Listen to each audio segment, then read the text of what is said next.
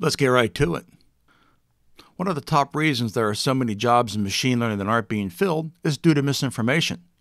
Too many of you are listening to people that have never worked in the real world within AI, or even worse yet, come from academia. If academia were doing such a great job at producing machine learning engineers, the number of open jobs wouldn't be doubling year over year. If you want to see what skills companies are actually looking for, all you need to do is navigate to a job board, type in that role, and then peruse at least 30 jobs. What do they have in common? Now, you don't need to do that for machine learning because I've done it several times. There's no mystery.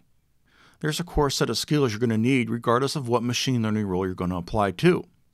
Let's list them out. Now, these are just the core skills. These are the foundation skills you need to have for almost every job in machine learning. Number 1, SQL. Most of your models are going to be sourced with data from relational databases or data warehouses. If you don't have basic SQL skills, you'll never get past the phone screen. Now, I'm not including researchers here. They don't work in the real world. Number 2, Python. It's the gold standard in real-world machine learning. Now, you might be thinking, how do I know that? Well, because right now, 90% of all the machine learning engineers in the world work at Google, Microsoft, Facebook, Amazon, Tesla, and SpaceX. Guess what the default language for all these companies are in their machine learning departments? Yep, it's Python. Number 3, libraries. We machine learning engineers do not author our own models. Data scientists don't either. You're not getting paid to author models.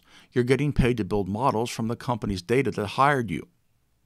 To do that, you're going to use frameworks like TensorFlow and PyTorch, and you're going to use libraries like NumPy, Pandas, and XGBoost.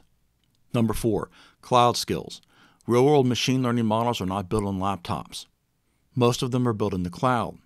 Companies want their machine learning engineers to have serious cloud skills.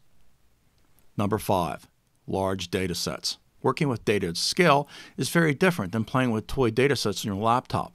Companies are requiring that machine learning engineers understand and work with data at scale. Next up is modeling. You're not going to need to know the math behind the model, but you're going to need to know how they work. I often ask, can you tell me how gradient boosters work at a high level?